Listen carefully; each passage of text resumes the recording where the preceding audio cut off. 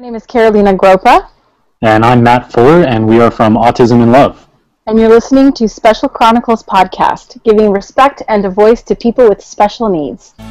This is Special Chronicles, giving respect and a voice to people with special needs. I always knew I was different, but I didn't really understand why I couldn't be accepted. I felt incredibly ashamed of being autistic.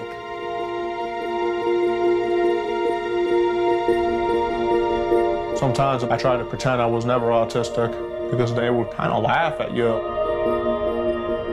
I'm single, by the way. Had one girlfriend, but it didn't quite work out that well. Yes, I'm in love. What does that mean? I don't know, it means to fall in love, to give a kiss and a hug. Love is a very abstract concept that many people with autism have a hard time grasping. I asked her, how would you feel about being in a relationship with me? She said, I could see this may work. What did you think when you first met her? It's nice, it was beautiful.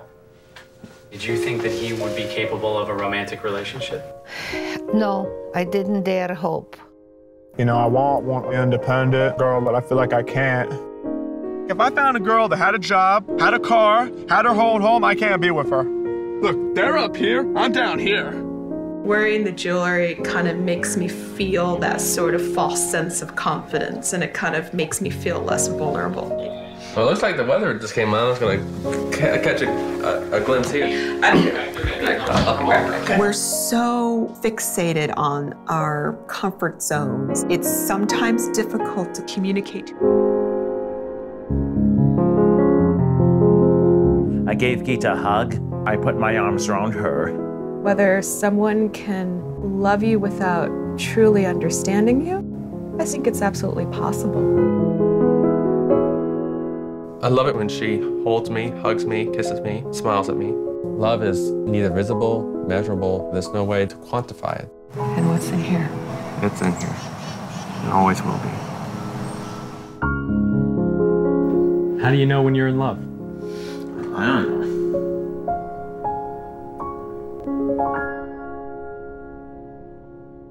Join us today on the Special Chronicles podcast show.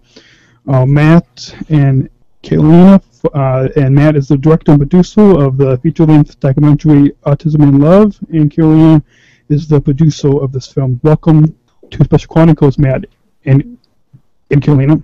Thank you. Thanks for having us, Daniel. Thanks for having us. So I think I first found out about your film, I think it was on Twitter or somewhere online.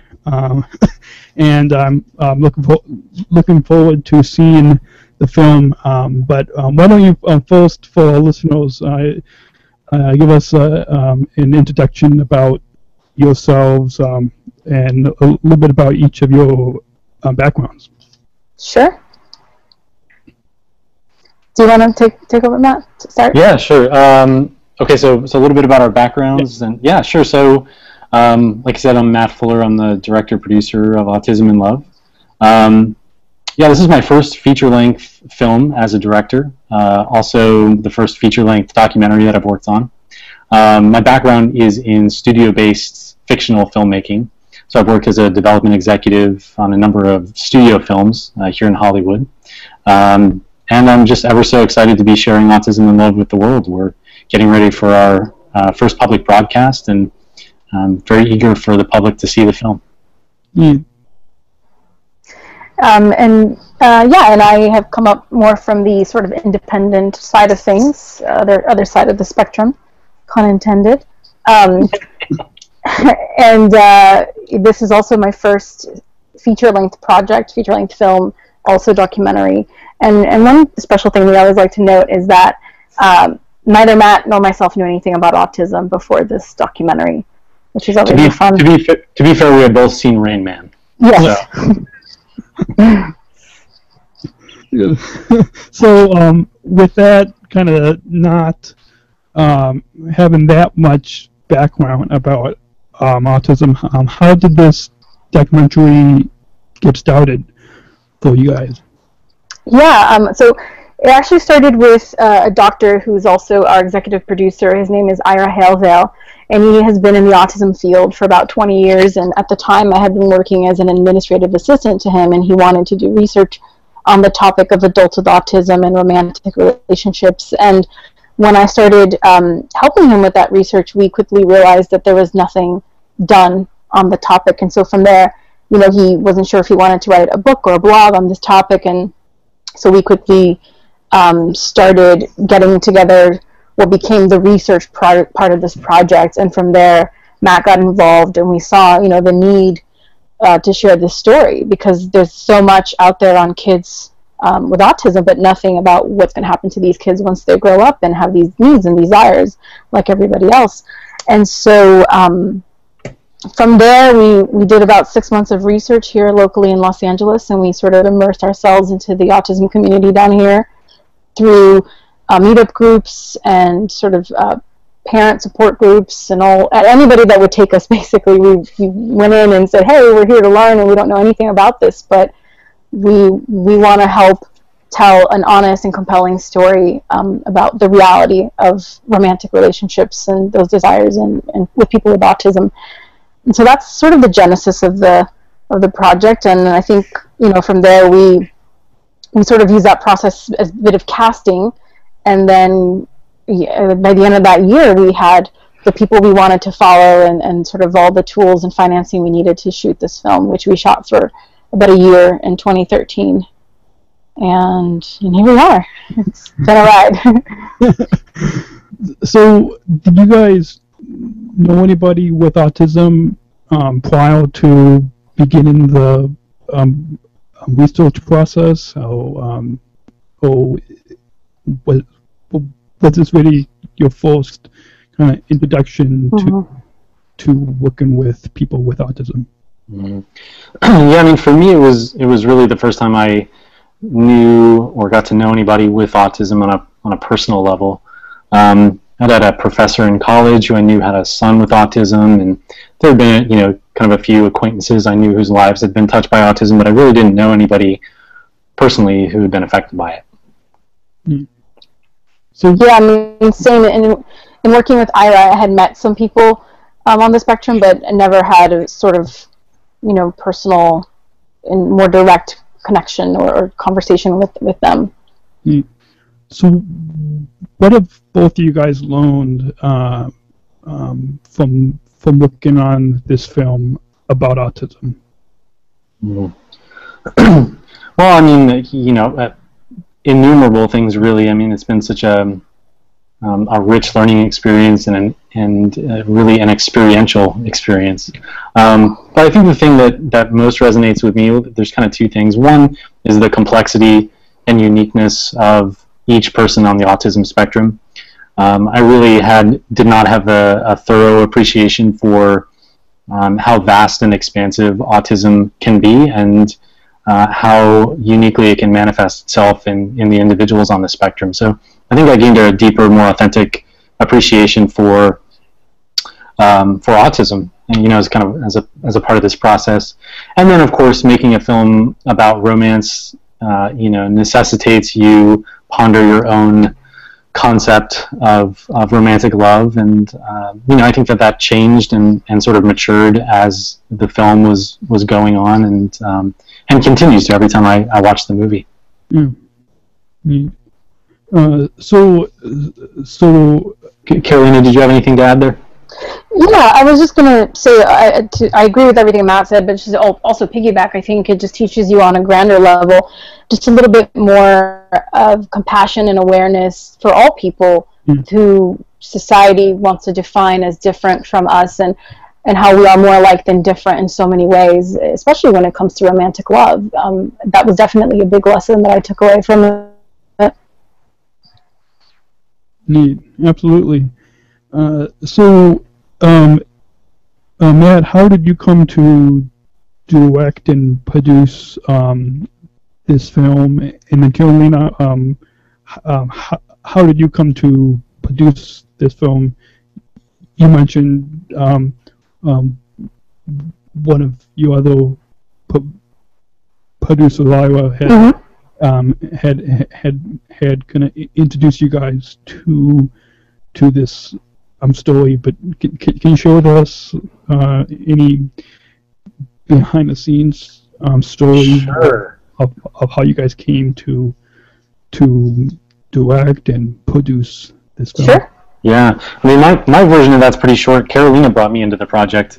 We knew each other in college, and I'll let her explain the rest, but she brought me into the fold. Yeah, I actually, working with Ira, the doctor you were mentioning, who's now our executive producer and partner in this project, was more of a day job for me. As I mentioned, I've kind of come up through the independent side of the industry, and so that requires juggling a 9-to-5, if you will, while tackling other projects that I want to be focusing on. So independent films, short films, commercials, all of that stuff. So Ira knew about my interest and my passions and where they were very early on. From before I hired him, I was very candid with him about what I wanted out of working with him and why I wanted that job. And so he knew that I had a past and a lot of understanding of production and film. And so when he pitched me I had a very preliminary understanding. I already had some of the knowledge and the know-how of how to make something of this scale happen. And from there, as Matt mentioned, we were looking for someone who could direct this, and Matt was the first person that came to mind because it's such a sensitive subject matter and really requires a lot of finesse and tact and handling. How are you going to get people, anyone really, but people who are very particular and can take a lot of time to open up to trust you very quickly with a camera in their face, and I definitely had a feeling that Matt was going to be able to do that, which, as you can see from the film, he definitely did. So can you guys share with us any other personal stories of why you decided to go ahead and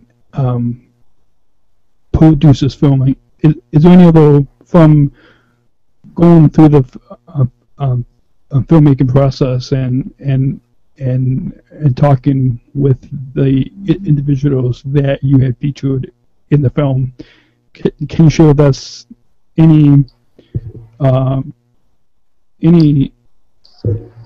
inspiring stories that really made you decide to really finish producing the film? Yeah, I mean, I think that without giving too much away about the film, there are a lot of inspiring moments in the film that we, of course, didn't discover until we were making it, that reinforced that idea of commitment to the project. But from the beginning, on a grander scale, the idea of creating a film that was not only a compelling cinematic experience, but also something that had some kind of pro-social agenda behind it was really compelling to me. I mean, the idea of being able to further a conversation, or in many cases begin a conversation about adults with autism and their romantic lives, promised to be very fulfilling for me. So that was certainly a draw. Yeah, and I think using my skills and knowledge to create something that helps people is definitely not producing documentaries is never something I thought I would do. If you had told me 4 years ago, like, hey, we're going to be working on this thing with autism, I would have said that's crazy, because I knew nothing about it. I'd never produced a documentary, but it really is true, and I feel like it's a gift that's been handed to me, and I think I speak for Matt, because we didn't know anything about this topic, and we were so quickly embraced by the community, and to be honest, like, it almost feels like the stories that unfolded and presented themselves to us were just so incredible. And when you watch the film and you see what we were able to get and the access that we had in such a limited amount of time, it really is one of those things that I believe on a spiritual level was sort of meant to be, how everything just aligned. Sorry about that, guys. Sorry.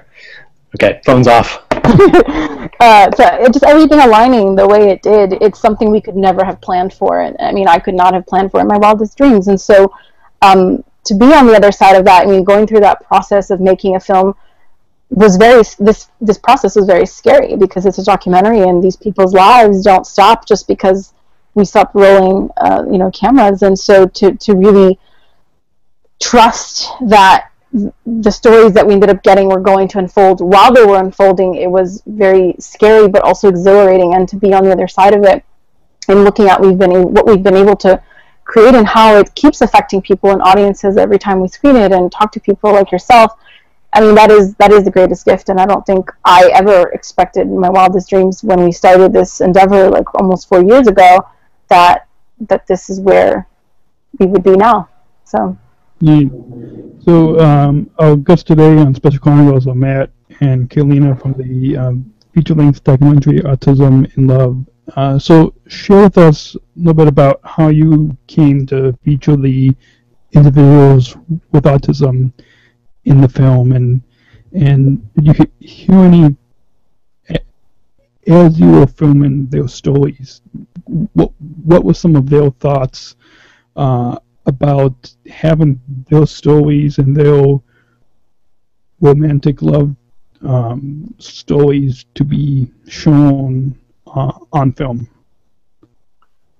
Well, let me make sure I understand your question. You're wondering about some stories that actually kind of unfolded for us in the making of the film? Yeah.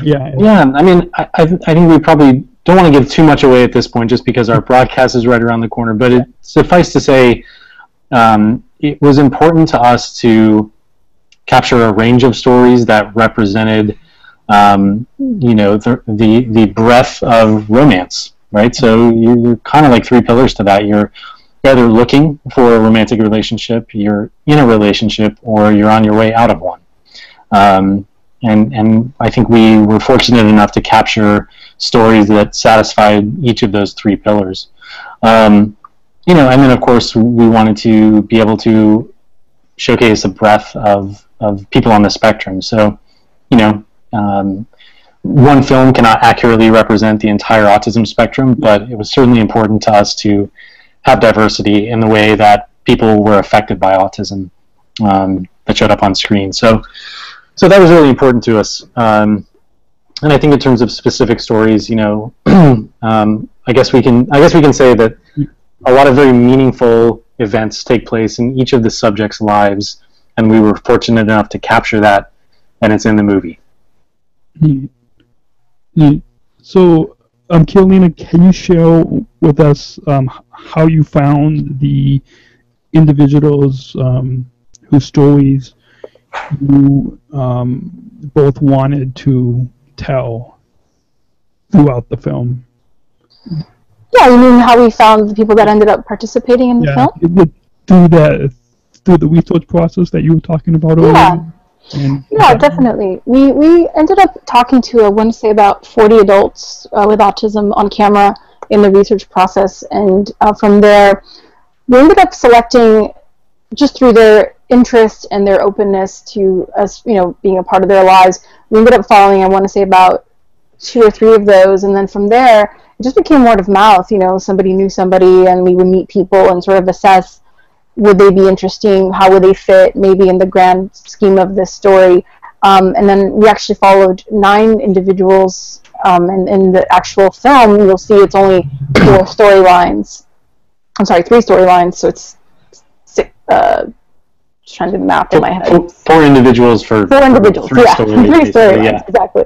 Yeah. But that, in the span of the 9 months we were in production, we followed a lot more people, and for many reasons, they were not in the final cut of the film, but it's not because their stories weren't as compelling. We just can't, that's more of a mini series than a documentary. We just have so much footage that we would love to share, but that, I think Matt can attest to the fact that we felt the stories that we ended up with were the most interesting to the narrative that we were wanting to tell, and the thesis of romantic relationships on the spectrum.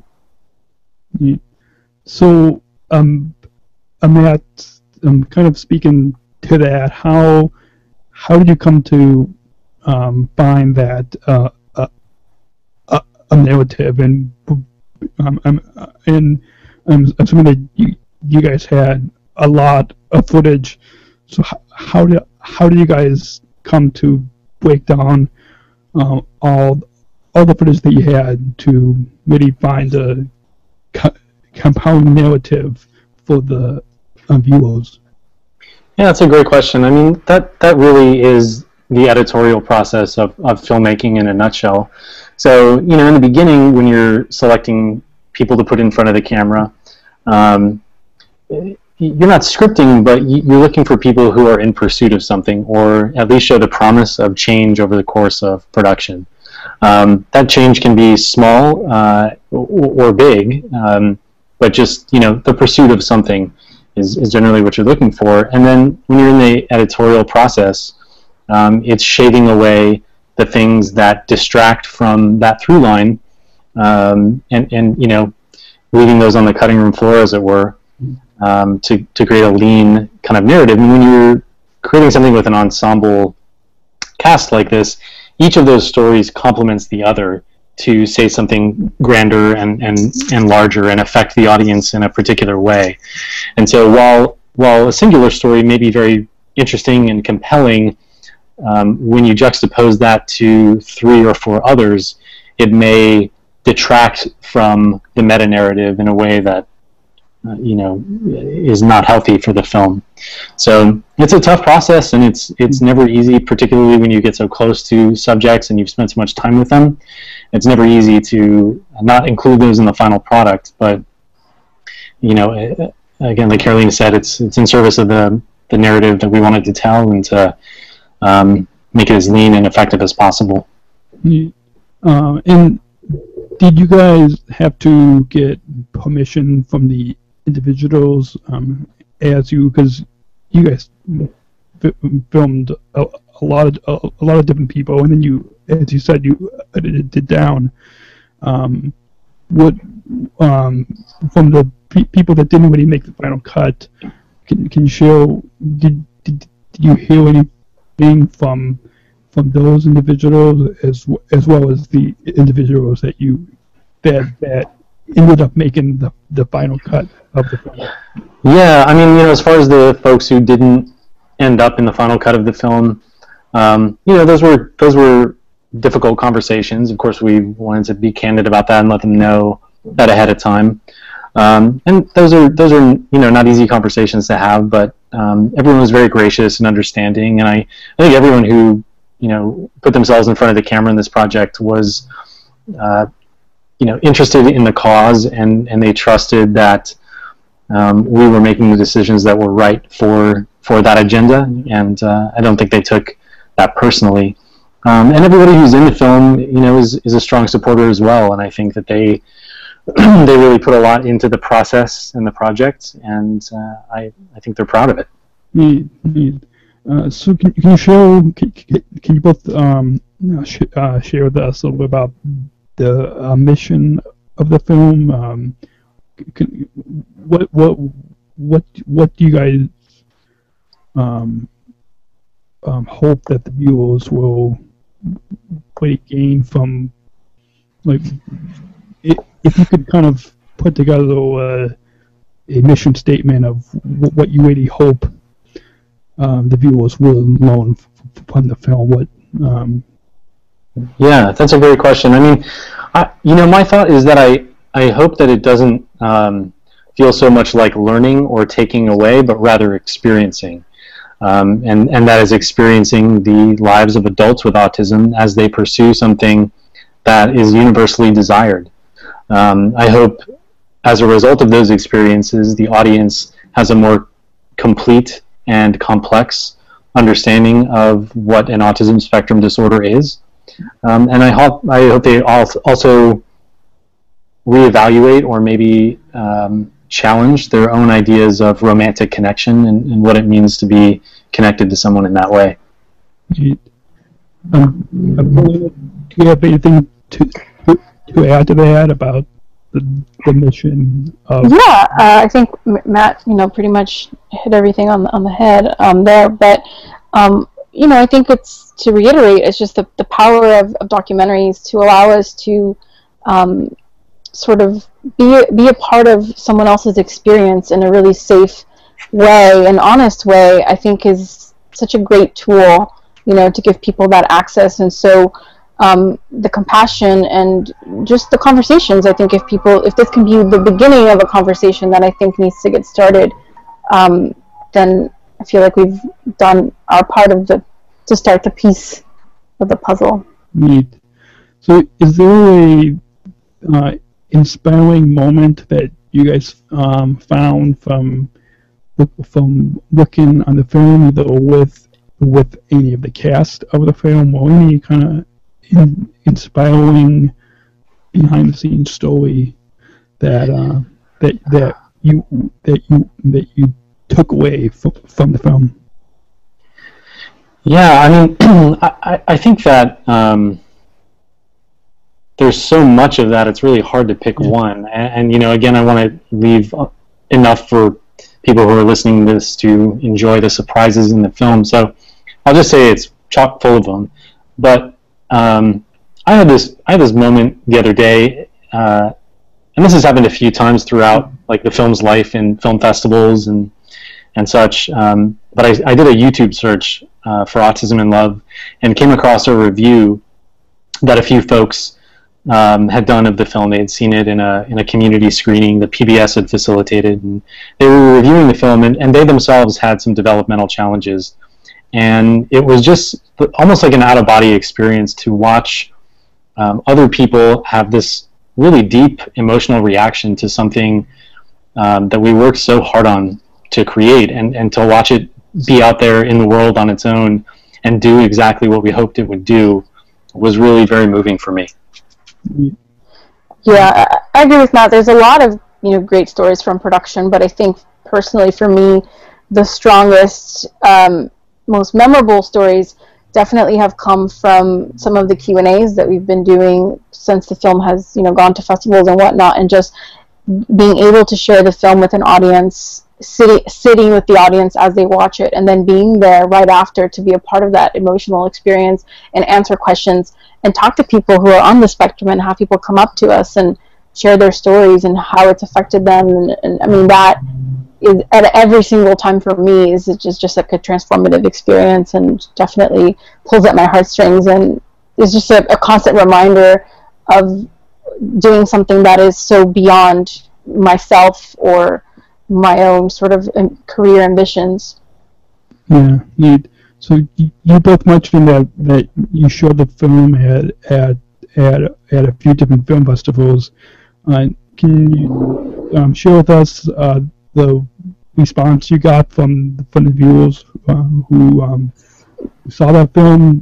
Mm-hmm. Was it were there others who had autism who were in the audience, or Kelly, you mentioned a few stories that can you both share some of that with our listeners? Yeah, there was a little boy, and I can't remember. It's definitely a high-class problem, which of the festivals it was at. I want to say it was either in San Francisco or in Arkansas, but his mom, after the film, was crying, I believe, because I guess she was nervous about him watching it. He was young. He was probably, do you remember him, Matt? Yeah, like 10 years old? Yeah, at Bentonville. In Bentonville. Right. Yeah, so that little boy, he didn't say much, he didn't say much to us, but seeing how his mom was affected, and even though he didn't verbalize much, his body language spoke otherwise, and he wanted to be around us after and wanted to take photos with us, and he was just so excited by it all. So the effect it had on him, I don't know, I can't speak for that, but the way it was shown to us through his mom and through him, that for me was very touching, extremely touching and memorable. Yeah. I remember a moment in, we had the chance to show the film in Querétaro, Mexico, and it was one of the first times that the film had been screened in a foreign language. So in other words, it was subtitled, and I mean, I was worried about how the film would translate if it would cross the language barrier, and it was so moving to see the audience's reaction. I remember a mother kind of similar to the story Carolina just shared, coming up to me after the film, speaking in Spanish through a translator, and just in tears because she for the first time felt hope for her son, hope that he might have a relationship someday and that love was possible for him. So, seeing those reactions out in the world is really the best part of the whole thing. Yeah. Who do you guys hope that the audience is, or who do you hope that when you made the film, who did you have in mind for the film to be geared for? Was it geared for more others with autism, like the ones that were featured in the film, or is it for people who may not have autism, or kind of who? Yeah, I mean, I think we want both of those demographics to see and appreciate the film, but for my money, what's more important are the people who don't have a relationship with autism, who don't know much about autism, or are maybe a little intimidated by autism.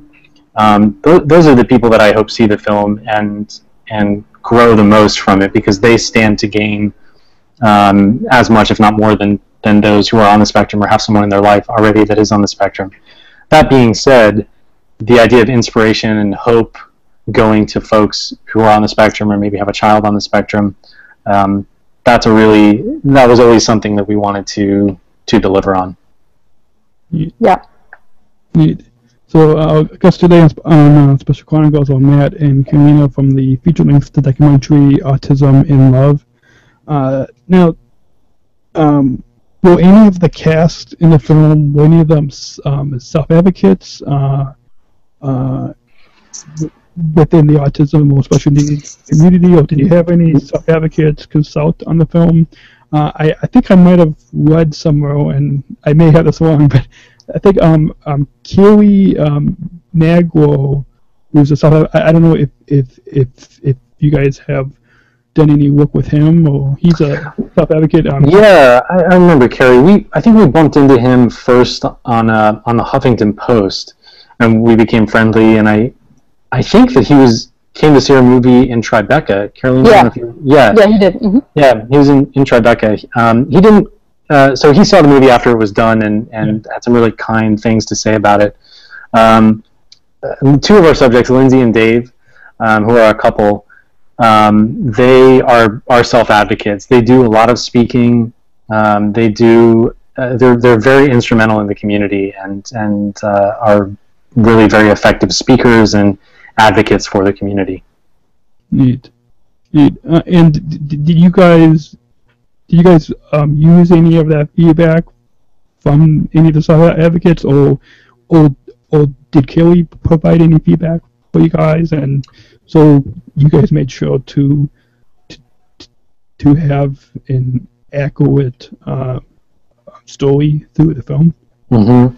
Well, like I mentioned, Carrie saw the movie after it was done, and so he didn't really provide any feedback in that capacity. But I think once you see the film, you'll appreciate that there's we're not doing a lot to editorialize autism. Yeah, we're letting the subjects speak for themselves, and so the movie in a sense, the autism goes away pretty quickly because we're not talking about it. We're just experiencing these folks' lives, and so as accurate as we wanted to be and make sure that we were authentically portraying our subjects, we didn't want any heavy hands kind of molding the impression that we were giving of autism, because we wanted it to come from our subjects. Yeah. So would you guys say that you let that the viewers will hopefully gain that the individuals that you guys had focused the few stories to be on, that they're individuals just like everybody else, and that the autism that they may have is just in the background and isn't the primary focus? Yeah, I mean, I hope that people recognize that autism is one part of these people. Yeah. They're people first. They're complex, unique individuals, just like everybody else. They have their own wants and desires and fears, concerns, hopes, and dreams. And autism isn't all they are. They happen to have autism, and that presents unique challenges in many of their pursuits.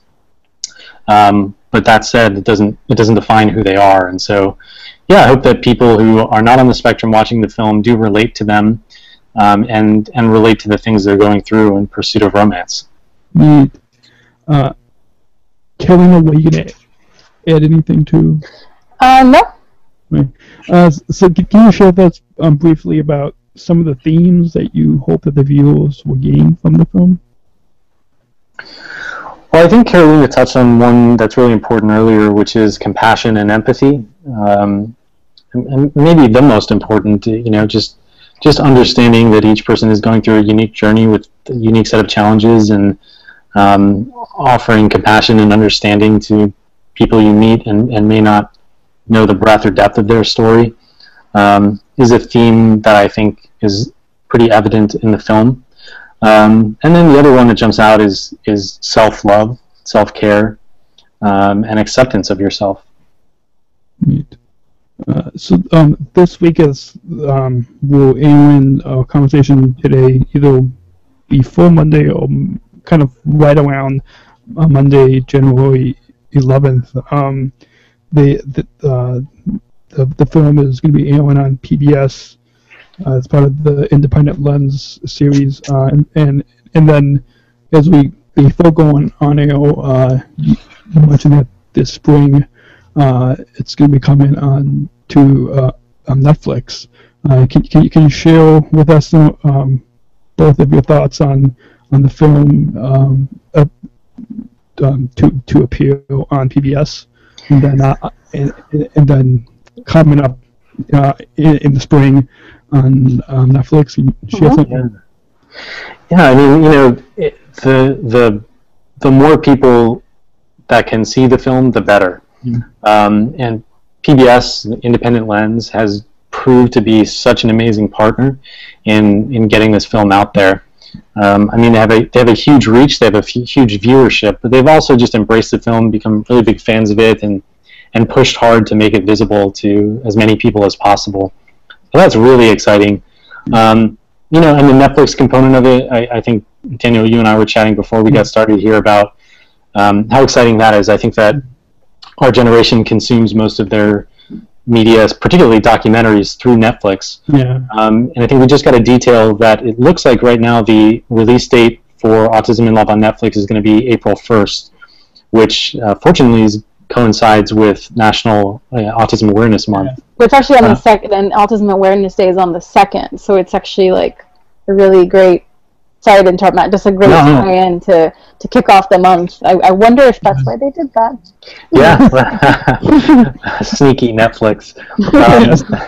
But that's really exciting. I mean, just to have the film out there is amazing. When you're making a project like this, you run the risk of it like living on a hard drive somewhere and never seeing the light of day. So that it's getting the attention it is feels like really something very special. Neat. And Kelly, do you have any additional thoughts to share about that, about the film appearing on PBS and then on April 1st on Netflix? No, I'm just grateful the film is getting seen, and that many people will have access to it, and hope that it'll become a platform for people to start having this discussion, and that they also know that we are accessible to them. We're on Facebook and social media, we're very active, and through our website and whatnot, and it'll be great to hear from people what they think and how the film resonates with them. So speaking of that, where can our listeners find out more about the film? You mentioned that you guys are accessible on social media. Yeah. Any plugs to share? Sure. Yeah, AutismInLove.com is our hub. So there you can find information on purchasing the film everywhere. You can find out screenings that we have coming up, if any, and also links to all of our social media. And there's also a contact form on there if anybody decides they want to reach out to us. Neat. And I'm assuming that once it's on Netflix, will you guys put a link up on there, or Yeah. Yeah, we're mostly active through our Facebook page. That's where we post most of our updates about the film. So definitely, if people want to like us on Facebook, and it's just facebook.com/autisminlove, that's where we post most of the news that we have. Neat. One thing I forgot to ask, but how did you guys come up with the title Autism in Love? Is that mainly because of the storylines that you guys had, or? I think actually the credit for that inadvertently goes to our executive producer Ira. Yeah. Who wrote it in a context that was not, I don't think, intended to be the title. Yeah. Or at least the final title of the project, but I fell in love with it. I think Carolina did too. Yeah. And then it just didn't go away, and I love the title. I think that's one of the coolest parts of the movie. Yeah. And we honestly we thought for a while, we'll try to maybe find something else that fits this better, but nothing really matched how much is said by the title in so few words, even if it isn't, I think, grammatically correct. As the Hollywood Reporter so eloquently highlighted. Yeah. So, how can our listeners watch the film on, depending on when they hear this, on January 11th, 2016 on PBS? So, but is it also is it going to air again on PBS? So, you mentioned before going on the air that it'll also be on their website on PBS, or different ways to... So a good place to start is pbs.org, and you can look at your local listing times. It may vary by an hour or so, depending on where you live, but the standard broadcast time is 10 p.m. on Monday, January 11th. If folks miss that, PBS will be streaming it through their website for a week following the broadcast. The other opportunity you have is to visit us at autisminlove.com. There we have links to all the digital retailers, iTunes, Amazon, Google Play, etc., if you want to download a copy of the film. And very shortly we are also going to be offering DVDs and Blu-rays through our website. Awesome. And will we be able to give away a copy of the DVD to our listeners? Yeah, I think we'd have to just circle back on that because we are in the middle of figuring out the manufacturing and procedure of all that stuff. But we talk about that off air. Right, exactly. So, any go back to my notes here. Any final thoughts about your overall time here today on the Chronicles that you like to share with our listeners? I'm grateful for the opportunity to be here and share our thoughts with you, and we hope your listeners find a way to see the film and share it with all their friends. And if they have any feedback, thoughts, questions, or concerns, we'd love to hear from them. Yeah, I agree with that. And the other just sort of thing I like to preface with is that it's okay to laugh. We have a lot of funny moments in the film that are not poking fun or at anyone. It's just the humor in life. And I think if people go in with the permission, knowing that they can laugh at certain things, that it helps them in the experience. Well, awesome. Thank you again for taking the time to come on Push Chronicles, and I look forward to staying in touch. Thank you. Thank you so much. Have a good one. Special Chronicles, giving respect and a voice to people with special needs.